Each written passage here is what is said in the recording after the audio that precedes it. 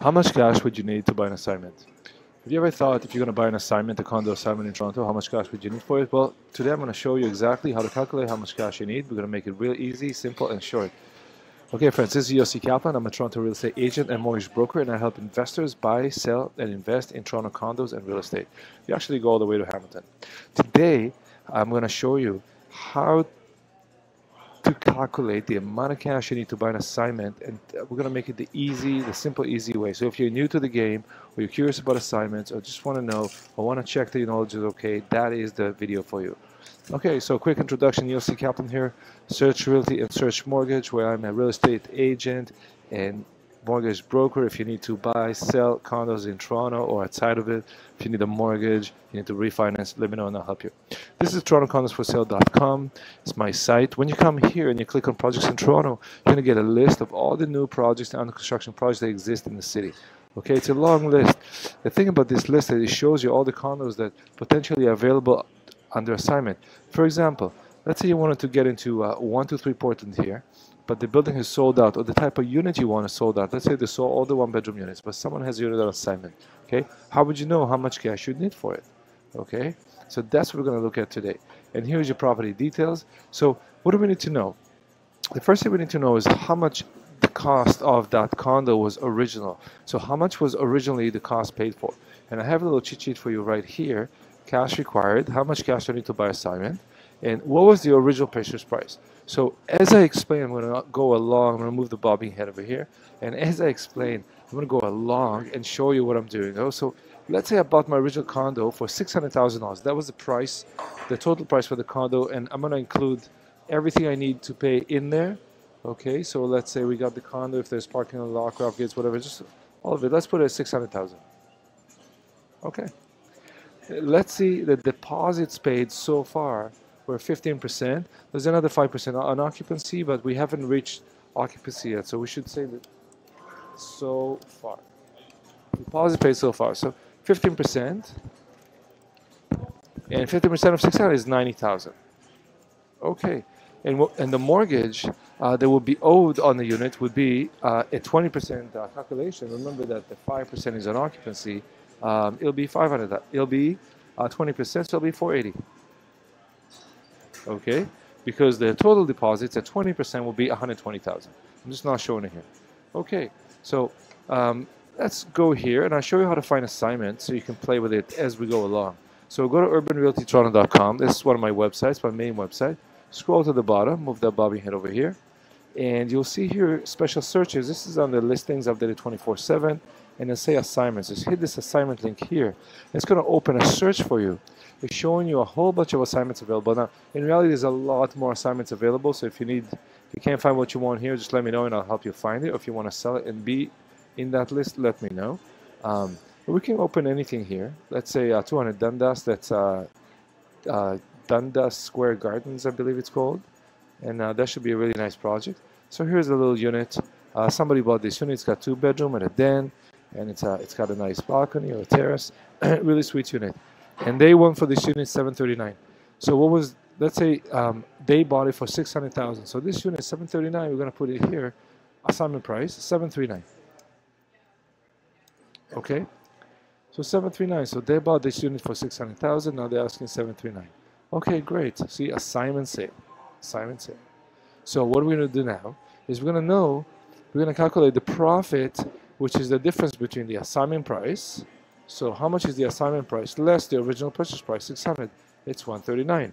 Okay, so if it's 139, and let's get this under number here, remove the zeros. Okay, there you go. Okay, now deposits that were paid so far are these. Okay, let's make it,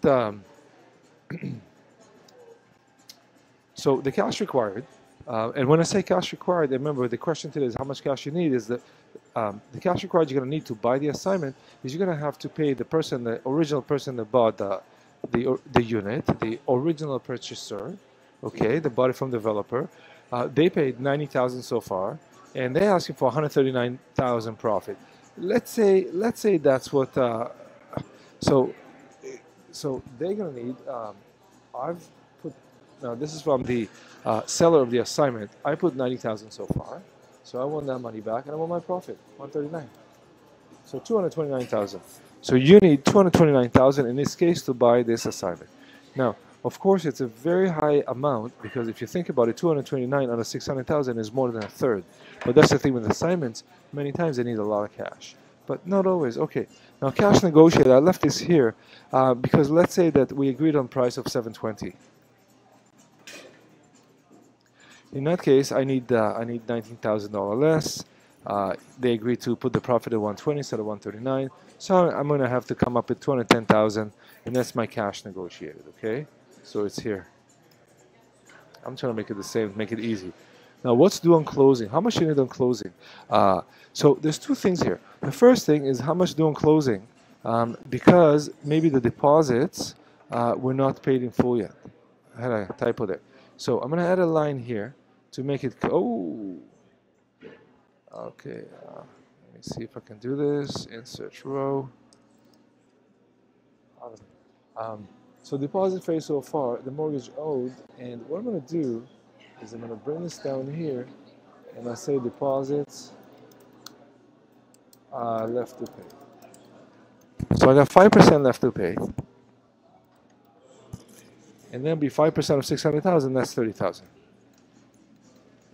Okay, so 600 less 90 less 30,000 less 480, that equals, okay, we're going to make this into a number 2 format, number, remove the zeros, and there we go.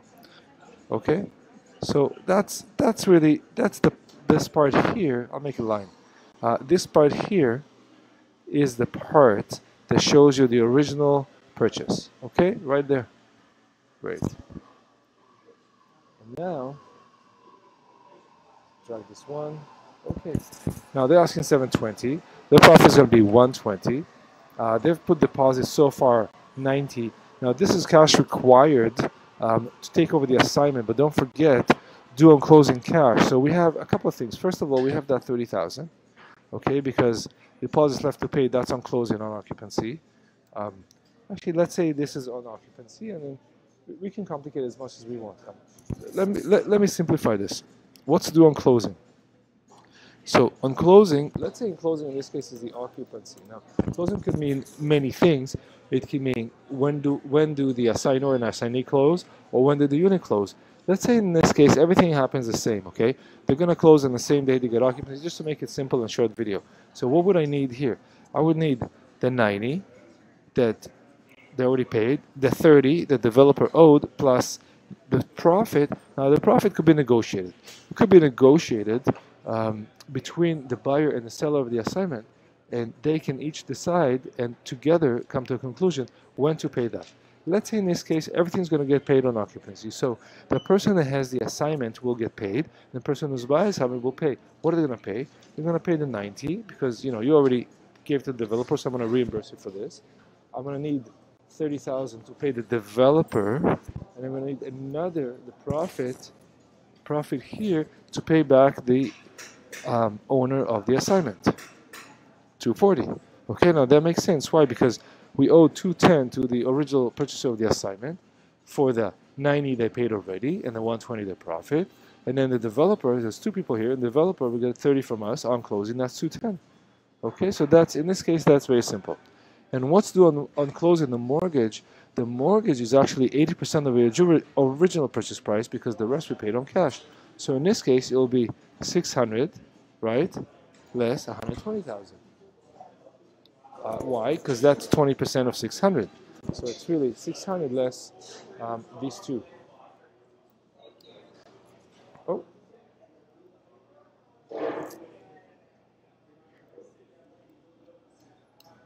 That's better. 480. And that's true. I do need a mortgage of 480 for this assignment. Okay? Let's do this again. And here, by the way, I'm going to show you, I'm going to get back to this in a second, but these are all the closing costs and all the other costs that I'm not calculating. This is just to take over the assignment. So once again, the purchase price was $600,000. The original purchaser paid the developer $90,000 so far. They still owe $30,000. They lost the 5%. Therefore, the mortgage is going to be 80% here. I should really say 80% is the mortgage. That makes more sense. And together these are 100, the 600. Okay, that's the original deal. Now the assignment price they sold it to us. Remember, we looked at this and we agreed. This is all, of course, made up. I don't know who owns this. I'm just using a sample. 739, but they agreed to sell it to us for 720 because Yossi is such a great real estate agent and helping negotiate that. So they already had 90 for the deposit. I gotta pay the developer 30, and I gotta pay them the profit 120. So together it's 210. Okay, and then also 210 plus the 30, 240. That's what I meant. And the 480 is of course the same as 480 this, which is the actual mortgage on the unit. That means that the difference between 600 and 720 is cash. I'm just paying this to the seller of the assignment. Now, not all assignments work like this. Some of the sellers of assignments, what they would do is they say, you know what, pay me some now and pay me some later. You know, I paid already the developer 90,000, and my profit is 120, so it's 210 together. Now I know it's really expensive, so how about we make a deal here? You know, just pay me this 90,000 and give me another 35,000 my profit, and the rest of the profit I'll take on final closing. Okay, so how does that work? Let's see. So I'm still going to need to reimburse them for wherever they paid the developer. Yes. I'm still going to have to pay the developer whatever is left, the 30,000, the 5% occupancy. Yes. And out of this 120, they said 35,000. So 35,000. Okay. In this case, I'm going to need 155,000. So what's going to happen to the rest of the money? What's going to happen to the difference between the 120 and the 35? That I still owe this to the seller of the assignment, right? I'm buying them 85,000. Where's the 85,000 coming from? I'm going to pay that to them on final closing, on registration, when the unit is deeded. And why would I do it? Because I may want to put it on my mortgage. So instead of our mortgage going to be 480, it's going to be actually 480 plus 85, 565. Okay, so you see what I'm doing here? I shifted the difference here, 85,000. I shifted it from the cash requirement that I need to give right here, 210, and I also gave 155. I just gave the 155 in this case, cash required, and that means that my mortgage grew from 480 to 565. Okay, so just to explain, so this here is pay on registration. And that's really what this box here means. It's when I pay on registration. Okay? Sorry. All right? Okay. Pay on registration. Okay. It happens. So, everyone's alive, that's good. Once again, the 90, I have to pay it anyways because they paid it to the developer. The 30 is due on occupancy, you gotta pay it. The mortgage is 480, and if we agree that I'm gonna defer, I'm gonna pay you some of your profits, 35 now, and the 85 later, that means that my cash requirements are lower, they're only 155. And that brings my mortgage up by the other 85%, which is 565. Now here's the thing. I need to make sure that I can get the mortgage for 565. It's not automatic. It's actually not guaranteed even mortgage for 480 is going to need to be paid. Okay, so in order to make sure that you have the mortgage available for 565, you have to go to the bank and do pre-approval for your mortgage, explain that it's an assignment, and sometimes they're actually going to ask you to bring them an agreement of purchase and sale. And in that case, you actually have to do the deal, put a condition on the deal, condition on financing, and once you've done it, then we go to the bank with the papers and ask them to review this. Obviously, we've done all the pre-work before, and they know we're going to come to them, and we have a good relationship with the mortgage broker. Could be Yossi, could be someone else, and that's how we set for it. So that's how we calculate how much cash we need. Now that's an introductory video. I'm going to make a lot more many more videos about assignments and how to calculate them. Today I'm releasing how to get condos for 60,000 or less than asking. Hint for you, it's all based on negotiations and timing. Okay.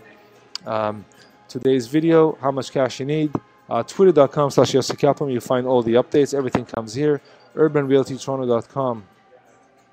My main site where you find over 1,000 articles that are written throughout the years. plus all the links here. You can link directly to all my sites, or if you want to see what's available in the South Core or anywhere else, just go to the listings and hit that button and you get the information right away.